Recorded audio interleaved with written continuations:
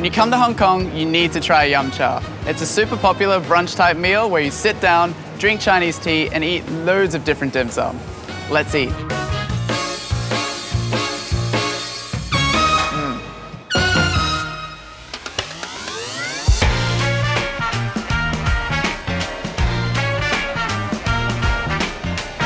Now, if you want a dim sum feed after a night of drinking, Sun Hing is the place. It's open at 3 a.m. in the morning, but it's known locally as 4 a.m. dim sum. Now, it's not as polished as your other restaurants, and it's packed on the weekend. But you can't beat a local yum cha vibe like this. Now, at a dim sum place like this, you can actually have a look at your dim sum before you choose which one you want. You got spinach dumplings, but I'm keen on some ha gao. And you just take it back to the table. So these are the infamous chicken feet. Hong Kongers love them. They've got a chicken foot fetish. So shove it in your mouth, suck off the meat and the skin and all the flavor, and then you take the little bones back out into your bowl.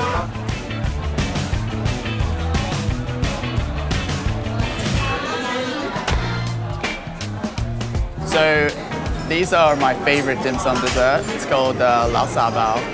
It's the runny custard bun, but they're always so good to finish off with. It's like an egg yolk custard in the middle, but it's very sweet.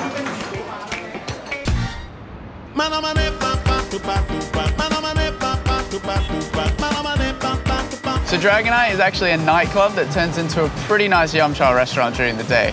The dim sum here is all you can eat, which is awesome, but pace yourself, because there is a lot of choice.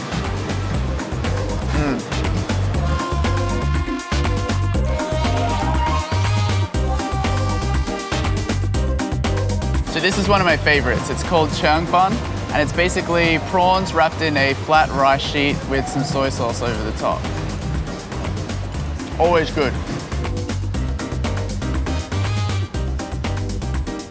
So this is pretty much as healthy as your dim sum's gonna get. It's just spinach inside, but still tasty.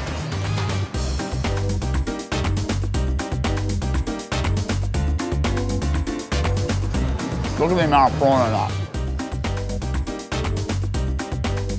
All right, it's pork dumpling and soup time. What is the best way to do this? I've lost it. How not to eat a soup dumpling 101.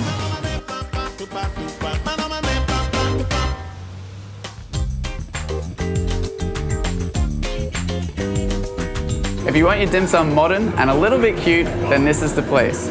Yum cha's name might not stand out because, well, that's literally their name.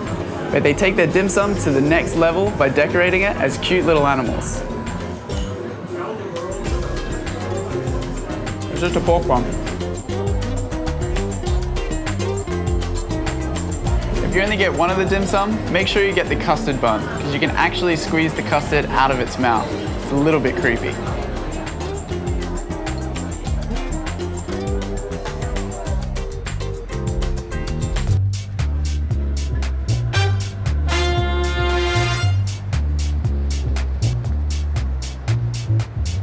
Luk Yu Tea House is one of the more traditional yum cha places in Hong Kong. It's been operating since 1933, and the decor is a throwback to Hong Kong in the olden days. Let's start with the shrimp dumpling. In Cantonese, it's called ha gao. Always like the classics. So you might have heard of sumai before, but this is sumai with a sliver of pork liver on top. But if anyone loves liver, they're going to really enjoy this one. Me, not so much. This is steamed chicken bun. It's like the most epic steamed bun you've ever seen. It's pretty good, actually. That's a breakfast in itself. So this is a baked flaky pastry barbecue pork bun. You might have tried these before as little triangles, but this is the big, serious grown-ups version. It's really good, but it's pretty full on. Like, it's quite a sweet barbecue pork with like a biscuity outside. I've never had this before, but it is a steamed bun with sesame paste and egg yolk. It tastes kind of like, I don't know, The peanut butter.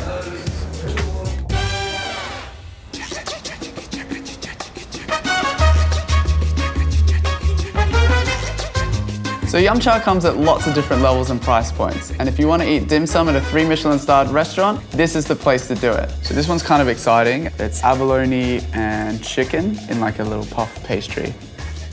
Oh wow, pretty damn tasty.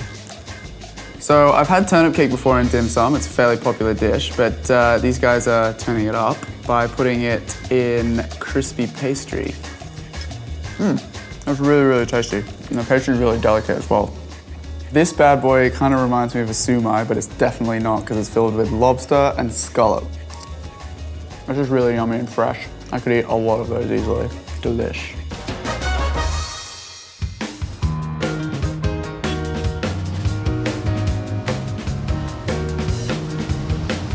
Yum cha is a must when you're in Hong Kong, so get out of your comfort zone and try lots of different dishes, especially the lau sa bao and chow fan, but maybe not the chicken feet.